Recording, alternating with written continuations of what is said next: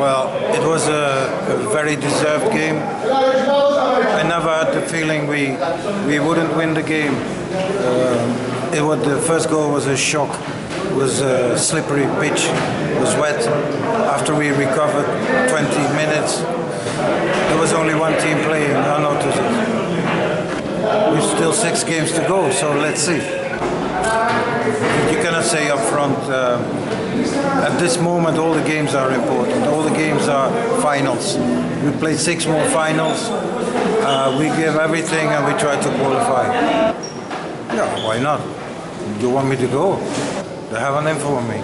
Today for sure. Today for sure. Tomorrow we will see.